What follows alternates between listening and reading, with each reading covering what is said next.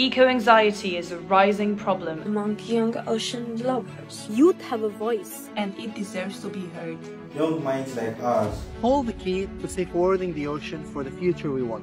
The United Nations Ocean Conference in June 2025 presents an unprecedented opportunity to make a change. Youth ideas, solutions, and voices can shape the way we live with the ocean. We are building a global movement. Estamos construyendo un movimiento global. हमारे इस युवा चर्चा का हिस्सा बने. From Asia and Oceania to Europe, Africa and the Americas. Help us to be heard on a global stage. La juventud tiene una voz y merece ser escuchada. Mobilizing young people is just the beginning.